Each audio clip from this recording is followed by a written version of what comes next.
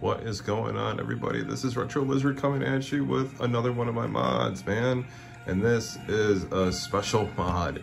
We love Star Wars. We are a Star Wars family. I have loved Star Wars ever since I was a kid, and I am more than happy to be able to mod this Star Wars arcade cabinet, and it's our first Star Wars arcade cabinet mod ever. I am extremely stoked for this. This is running a PC, a Dell Optiplex 3010 with a graphics card that is a GTX 1650 and the big box front end. This is also, the computer is set to automatic power on when power is attached to it. So therefore, instead of using a switch in the back like we normally do, we have a remote control that will turn on and off the whole machine. So let's get into this, shall we? We have about 19 Star Wars games on here. Bear with me, because as always I'm doing this on my phone. So we have the inevitable Star Wars arcade trilogy.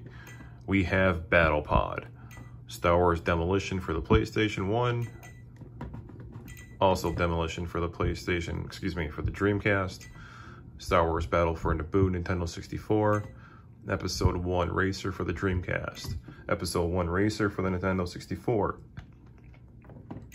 Rebel Assault for the Sega CD, Rebel Assault 2 for the PlayStation 1, Return of the Jedi Death Star Battle for the Atari 2600, Rogue Squadron for Nintendo 64, Starfighter for the PS2, the arcade game for Atari 2600, Empire Strikes Back for the 2600, Empire Strikes Back the arcade game, Return of the Jedi the arcade game, Star Wars the arcade game, Episode 1 Racer for the Game Boy Color, Star Wars Rogue Squadron 2 for GameCube, Star Wars Rogue Squadron 3 for GameCube. Unfortunately, this one doesn't load. It crashes upon entry.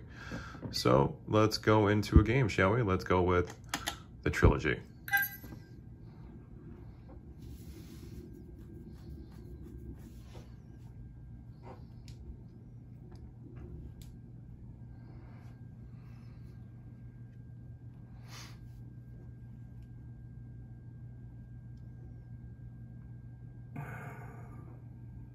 If you will not fight, then you will meet your destiny.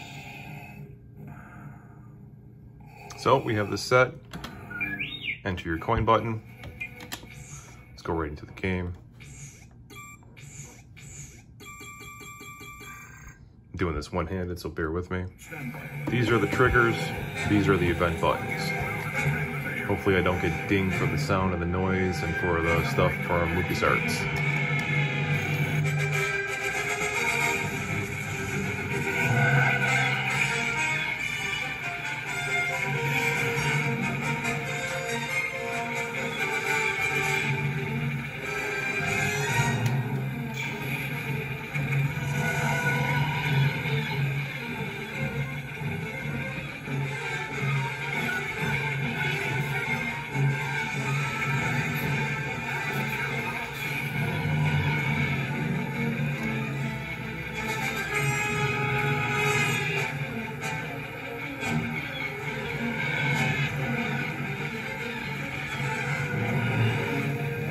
Alright, then to exit the game, we have a dedicated exit button that will exit the emulator.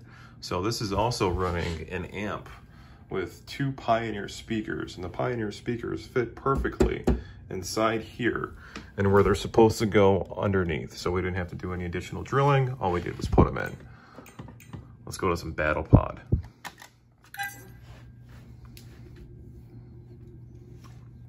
This one takes a minute to load.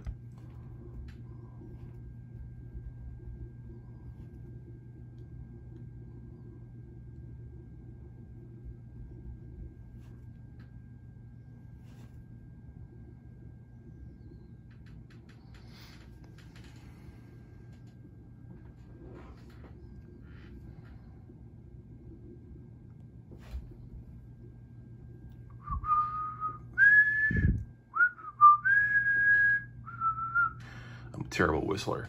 So we only added the 3 buttons on here. We added your player 1 start, coin button, and then the dedicated exit button on this. These are a micro switch buttons also that are wired into the back. So we don't really think that we need anything more than that. You can do a dedicated thrust. This works as the thrust on the left, these buttons for brake and thrust. And these are your fire buttons on the right. I didn't really think that we needed anything more than that. We didn't get fancy with this or anything at all for our first mod. We just added the buttons and wired up the yoke stick, added the computer, and then we should be good to go.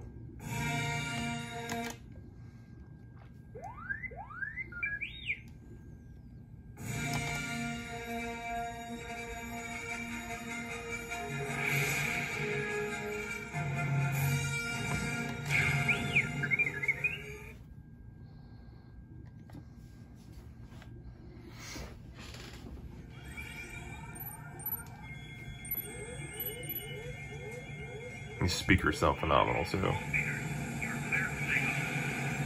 transport shipments depart shortly. Protect them at all costs.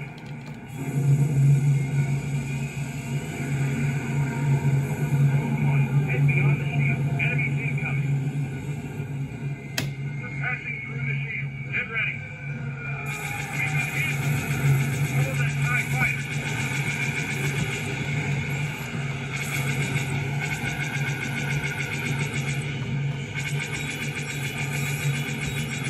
Come on. It's really hard to do this one-handed.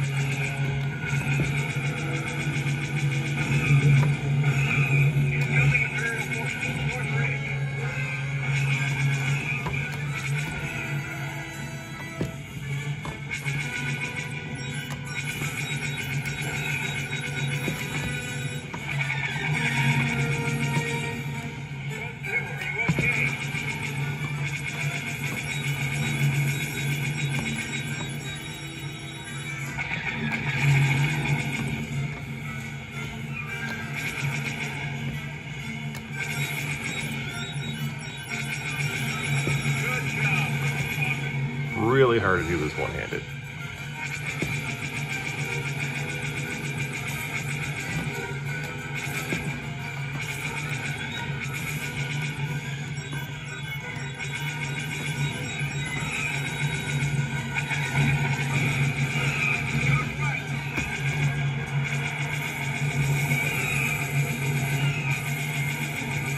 There we go. All right. So you get the point. You don't have to watch me play the games anymore. But that's it. We want to give a huge shout out to B Kong. Without B Kong, we wouldn't be able to do this mod right now. He's a huge help. Talked to him a bunch of times through Messenger. Reached out to him. He always reaches back. Big shout out to him for him doing this mod, showing us all how to do this so that we were able to get this done. You know, he's the Star Wars mod king, man. So huge shout out to him for this. Thank you so much for being able to do this and showing us how to do it too. If it wasn't for you, I wouldn't be able to do this for one of my customers right now. So that's it. This is our Star Wars arcade. To shut the system down, you press the back button, which is this trigger right here. Go back. Go to shut down. That shuts down the entire system. So then once it's done, you power off. We use the remote to shut it right down.